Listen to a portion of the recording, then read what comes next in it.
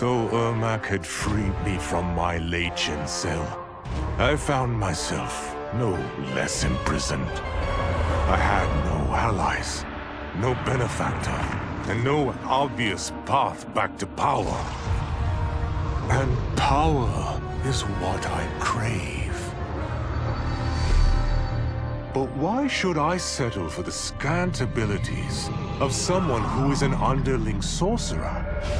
I should be the one who controls history, who bends people and events to my whim. I should control the hourglass and wield it as the keeper of time. While I search the realms for the hourglass, I further master the dark magic needed to destroy Liu Kang. My quest may take a lifetime, but it will be worth it. For when I succeed, I will achieve omnipotence. How many times have I saved them? I give and give and give, but no, I laser a few measly innocent bystanders, and suddenly they're all, "What have you done for me lately?" I guess they forgot there's only one true justice in this world. Me. But of course, that was before things got weird. Gotta admit, a portal from another dimension opening up and demons pouring out wasn't how I thought Tuesday was gonna go. But then again, that multiverse crap is all the rage lately, so who knows?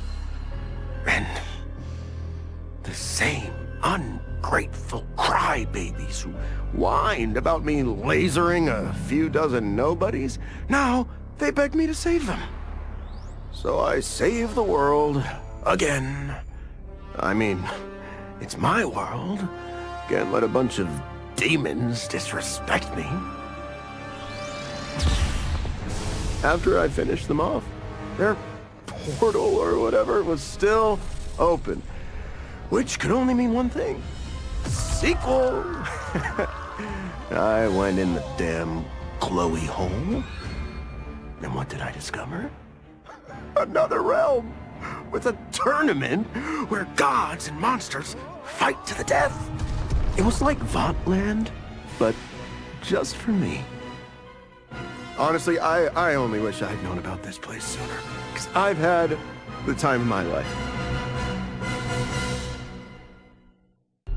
Kuai Liang and I were working hard to build our new clan. But even with the help of his close friend Harumi, it was difficult. The biggest problem was finding the right initiates. Then, one night, while walking outside Harumi's compound, I was attacked.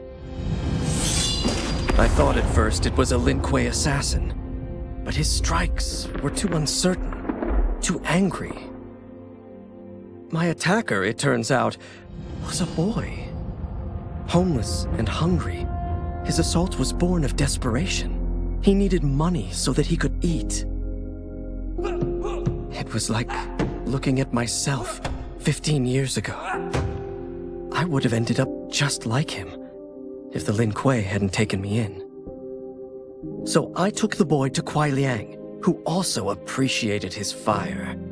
We made him our first initiate. The boy's name? Hanzo Hasashi. No sooner had Titan Shang Tsung been defeated than Bihan and his loyalists hunted us down. Outnumbered, we fled to Japan. There, we sought refuge from an old family friend. As children, we played together. But Harumi Shirai was a woman now, the head of her clan. Her strength, beauty, and intellect awed me. Also incensed by Bihan's betrayal, Harumi agreed to help me forge a new clan, one that would stand against him and defend Earthrealm. Her aid proved invaluable, and as time went on, we grew closer. To honor Harumi and pay respects to my new bride, I named the clan after her, calling it the Shirai Ryu. Now the battle against my brother begins in earnest. The Shirai Ryu won't rest until Bi-Han is defeated and the Lin Kuei's honor restored. Were it not for my godly counterpart, I would not have survived the battle against Titan Shang Tsung. Meeting him, though, raised questions. Why did I replace him in this new era? Why was I made mortal? Lord Liu Kang told me of his Raiden's nobility and righteousness, about his steadfast leadership in the defense of Earthrealm. He also told me about Raiden's dark side, how he could be consumed by rage and cast aside the rules he otherwise lived by. Making me mortal and incapable of such anger was to keep me from following in his footsteps. Though I understood the reasons why, I felt I had been done a disservice. To survive the coming battles, I may need the edge that only great rage can bring. As the Shaolin couldn't aid me, I sought out someone who could. Someone to stoke the fire within me and teach me to master it. For this, I could have no better teacher than the Shirai Ryu's Grand Master. Since this whole thing kicked off, I'd wondered why Liu Kang chose me to be a champion. I mean, sure, I was killing it as a martial arts star, but it's one thing when it's all for show. It's different when you're playing for keeps.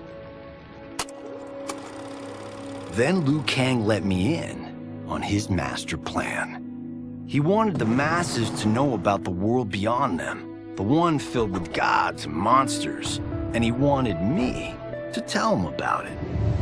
But I knew revealing the truth all at once would be too shocking of a plot twist for most. That's why I pitched doing a bunch of stories, to slowly get people used to it. And if there's one thing I can do, besides kick ass in combat, it's build a cinematic universe. I'm serving up movies, streaming series, games, you name it. I like that I'm doing a public service, and it doesn't hurt that I'm making more than a few bucks. It's the kind of synergy that would make any studio mogul proud. Though the barriers between timelines had been rebuilt, there was no question that they could again be broken.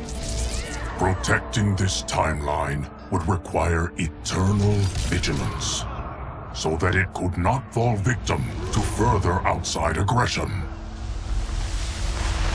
But nothing in my countless lifetimes had prepared me for this task. In none of them had multiple timelines ever coexisted. Monitoring them for threats was an entirely novel problem. It would require a novel solution. I discovered that though the timelines no longer touched, their meeting had left them intertwined.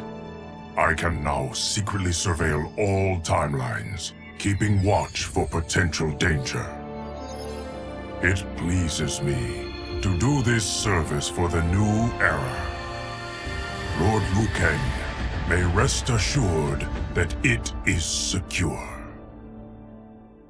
The battle had been lost, but the war isn't over. I won't stop fighting until I take Outworld's throne.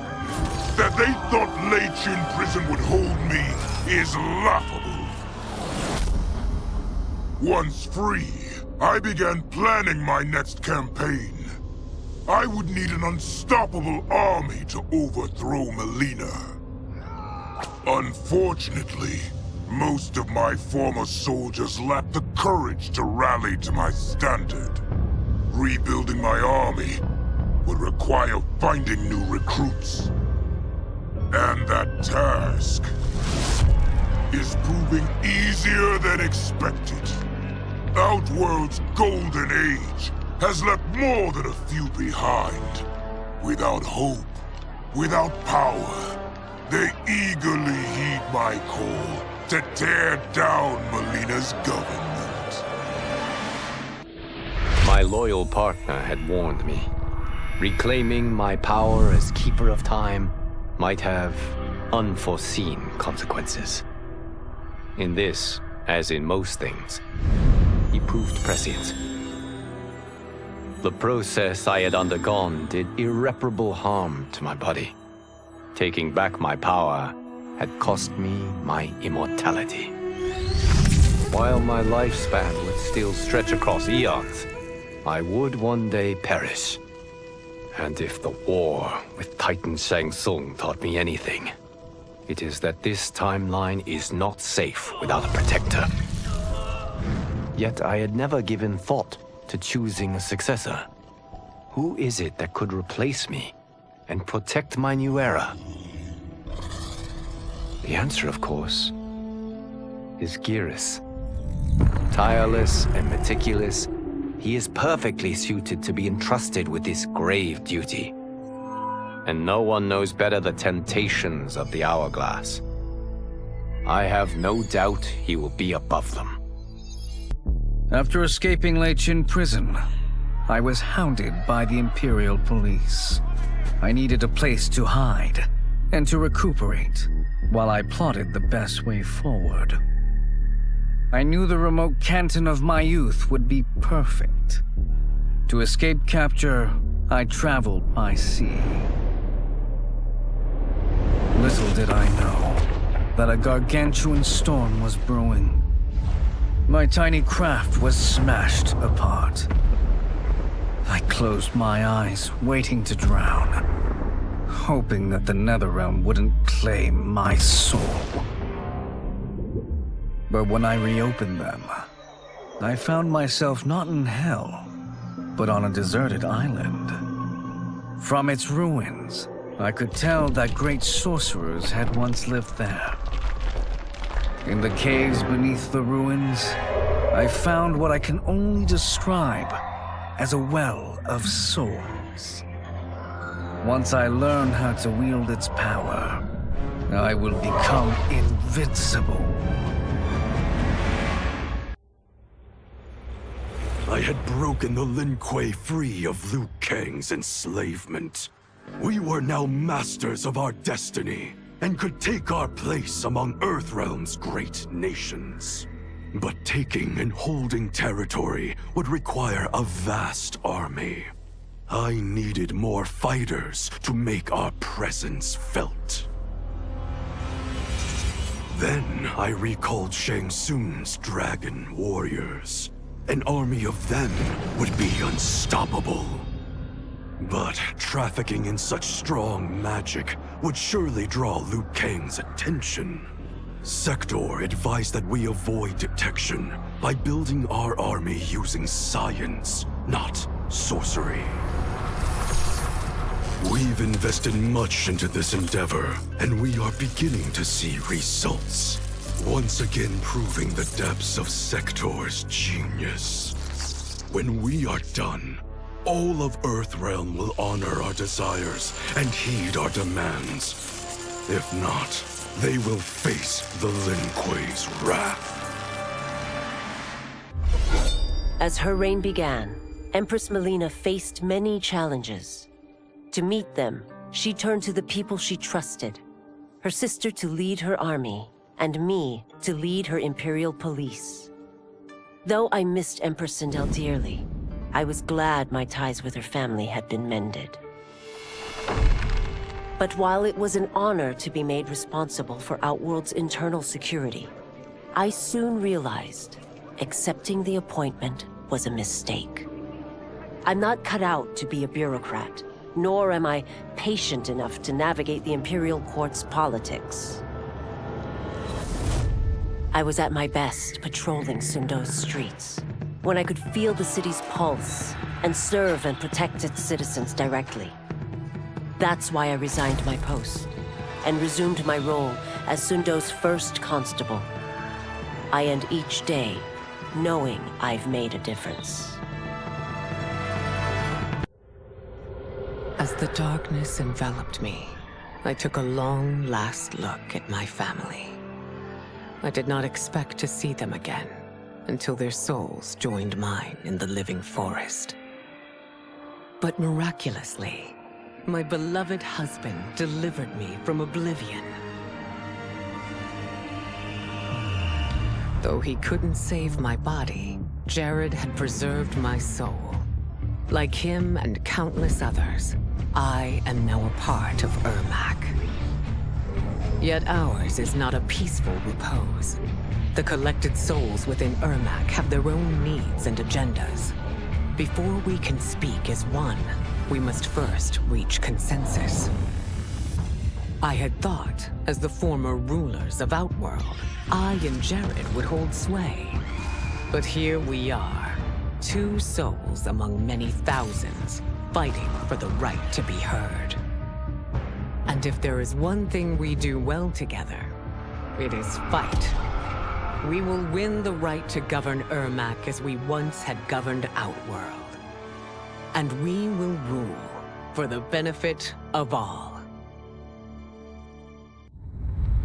Desperate to avoid defeat, Titan Shang Tsung had stolen me from my timeline to set me against Liu Kang.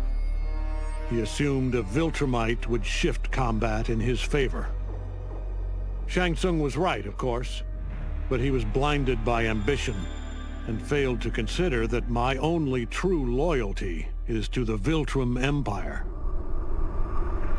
In my home timeline, my mission to pacify Earth for Viltrum had been left incomplete.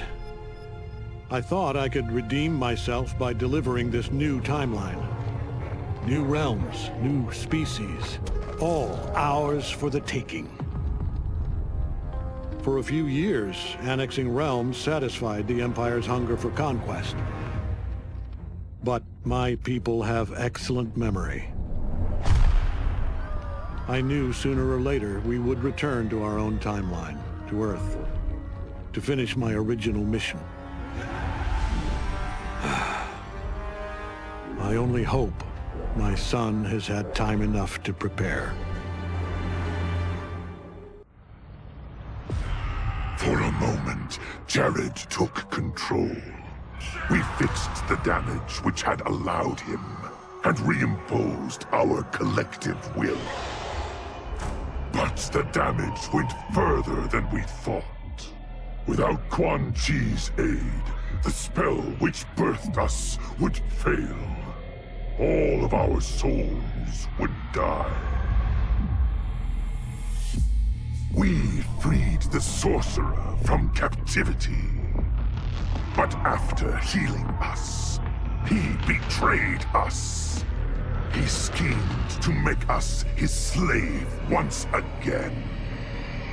Combat was fierce, yet we persisted, finding strength in the unique abilities of our collected souls.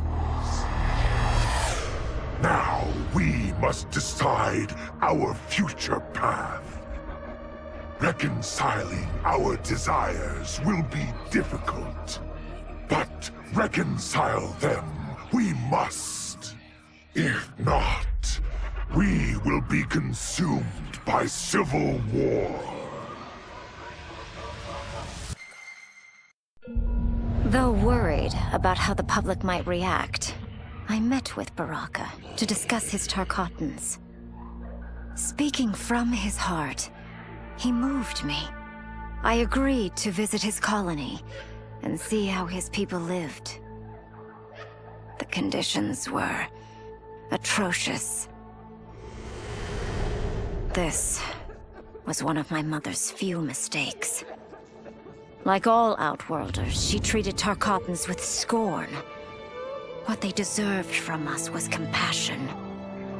And the only way to get it for them was to reveal my affliction. To show all my subjects that even an empress could get Tarkat. The scandal my revelation caused was intense. But with the help of Kitana and Tanya, I emerged from it a stronger Empress than ever. My honesty, empathy, and resolve won over my remaining doubters. There is no longer any question that I am fit to lead the Empire. After fleeing Outworld, I hadn't expected to return. But then, I also hadn't expected the new Empress to make me an offer I couldn't refuse. To thank me for helping stop General Shao's rebellion, she asked me to be her emissary to the Zaterrans. Going home, bearing the seal of the royal house, I would show, once and for all, that my mutation wasn't to be feared. That it wasn't a source of shame. To my surprise, I was welcomed.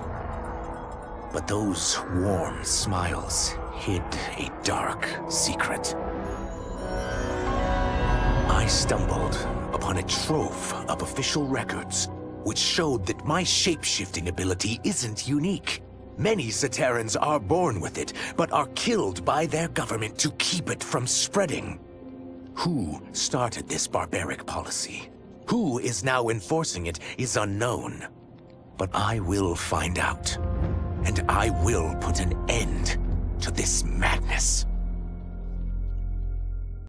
With General Shao freed from prison, we began raising a new army against the royal family. Though many were eager recruits, few were good at soldiering. It was so bad, the general was forced to change tactics. He decided that we needed a doomsday weapon. That weapon isn't a thing, though. It is a monster. Onaga, the Dragon King. The general told me the old legends were true. That his ancient ancestor defeated Onaga, trapping him deep inside Mount Sagan. The Dragon King is still there today. His pent-up fury waiting to be unleashed. Because Onaga is so dangerous, the general wouldn't risk trying to tame him before. But now, he feels we have no choice. Though I likely won't survive, I accept this mission gladly. I can think of no greater honor than to give my life in the general's service. Quan Chi's plot collapsed. Along with it, my plan to secure new beings to feed my starving people. Because I'd advocated for partnering with him, I was held responsible. If I didn't seize for Vaternis' new feeding grounds, the Coven would banish me. But then, I had a revelation. I didn't need to conquer realms to feed my people. I simply needed to capture enough beings to breed them. Once they multiply, Vaternis will have a limitless, renewable source of food. And I only need a few thousand to start. A number so small compared to the billions in the realms that no one will notice as people go missing. But it will be more than enough to establish our breeding stock and feed a ravenous Vaternis. I couldn't believe that Liu Kang welcomed me in Earthrealm, or that he thought me worthy to study with his Shaolin masters. After a lifetime of wishing for one, I finally had a home. But my joy was tempered as I thought about Serena. My shadow sister was still under Quan Chi's yoke, and she deserved a life free of him as much, if not more, than I. Quan Chi and my other sisters proved tenacious, but they were no match for my blade. I snatched Serena from them. Then Liu Kang helped me break Quan Chi's spell. Her mind free of his influence for the first time in years, Serena chose to join me in Earthrealm. My sister and I once again fight side by side. Only now we do so for Earthrealm. Together, we have formed the Order of Light. Quan Chi's defeat had cost me everything. For months I had furthered his plot, and now I had to start over. Saido's people were still in chains. That's when Rain approached me.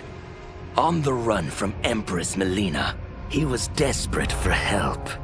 And though I'd had my fill of sorcerers, this one was different. I agreed to provide him safe haven. He agreed to help topple Saido's government. And topple it we did. Rain summoned a wave so fast, so powerful, that it crushed the capital. Saido's fascist rulers were swept away. My people are finally free. They can chart their own course, needing only to follow their own desires.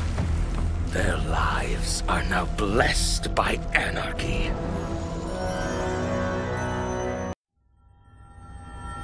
While the regime had changed, little else had. My people still suffered in silence, ignored by the rest of Outworld. Though now I knew Empress Mileena's secret, that she was also afflicted with Tarkat. If anyone would help, it would be her. But how to get an audience? Syzoth. He was the Empress's new emissary to the Zaterrans. I asked him to introduce us. At great personal risk, he agreed. And as I'd prayed, the Empress was willing to meet. Even better, she would visit the colony. She was shocked to see how we lived. She moved quickly to provide for our care and comfort. Thanks to the Empress and Syzoth, we Tarkatans are no longer pariahs. Until our disease can be cured, that will do. It was inevitable that the Shaolin Masters had me join them. They knew just how much future initiates could learn from me. Shujinko was one of my earliest. His ability to absorb anyone's powers and skills was amazing. With the right training, he could become our greatest champion. I knew that I alone could give it to him. But as his proficiency grew, so did his ego. In love with himself and his power, Shujinko became a threat to the realms. He hadn't learned humility, because I wasn't the one who could teach it. I should have listened to Raiden's warning and not tried to train Shujinko alone. After he was subdued, Shujinko's accumulated abilities and memories were taken from him. He is once again a new initiate, ready to begin his training. This time, Raiden and I train Shujinko together. He will become the champion he is destined to be. And I will fulfill my duties, humbly and cooperatively. Until recently, I hadn't met Li Mei, but I had heard the stories. How the Umgadi's matron superior blamed her for not preventing Emperor Jared's murder. How she quit in disgrace rather than accept punishment. But those stories didn't fit the woman I now knew. Li Mei would never have been so negligent. Eventually, I uncovered the truth. The failures and mistakes which led to the Emperor's murder, they resulted from poor decisions made by the matron superior themselves. They made Li Mei their scapegoat. When the Empress found out, she wanted the Umgadi disbanded. But I convinced her that it could be reformed. To make sure it did, she put me in charge. I am humbled by this sacred responsibility. The Umgadi, my sisters, they are my life. I will not let them be brought down by the acts of a selfish few. General Shao's revolt left Outworld's armies in tatters. We were vulnerable to enemies both foreign and domestic. That's why my sister asked me to take command, to stitch her military back together and purge Shao's loyalists within it. She trusted only me with the task. The soldiers, however, had little faith. They thought me a spoiled dilettante, unprepared and unfit to serve. That I could fight mattered little. All that mattered was that I wasn't one of them. I finally earned their loyalty by orchestrating an epic victory over Shao and his rebels. Though the general himself escaped, his forces were smashed. For as long as I am able, I will lead the Empress's armies in defense of Outworld. Through strength, we will achieve peace. I wasn't looking for allies against the Yakuza, but I found one in Special Agent Jackson Briggs. He'd heard gangsters plotting to kill me on a wiretap and came calling, hoping I'd be his informant. We planned to part ways when we got the job done, but then Shang Tsung showed up to steal Sento. Needless to say, Jackson had questions. It blew his mind to hear that the stories in Johnny's movies were real. Once the shock wore off, Jackson quickly sized up the threats Earthrealm faced. To deal with them, he got his bosses at the FBI to form the Outworld Investigation Agency. When he asked me to sign on, I hesitated. After all, me? A government agent? But it's an important job. And more importantly to me, an honest living. To elude capture by Empress Mileena, I joined Havik's crusade in Saido. There, I summoned more magic than I thought possible, and drowned out the old regime. Havik's longed-for anarchy had been achieved. He was more than satisfied. But I was left empty and broken. Had I been satisfied as Outworld's High Mage, not let myself be tempted by Shang Tsung, a great city would not now lay in ruins. I've caused devastation, ended thousands of lives, all because of my blind ambition. I've betrayed my oath, my sovereign, and my realm. These high crimes merit punishment, and I'll accept whatever the Empress gives me.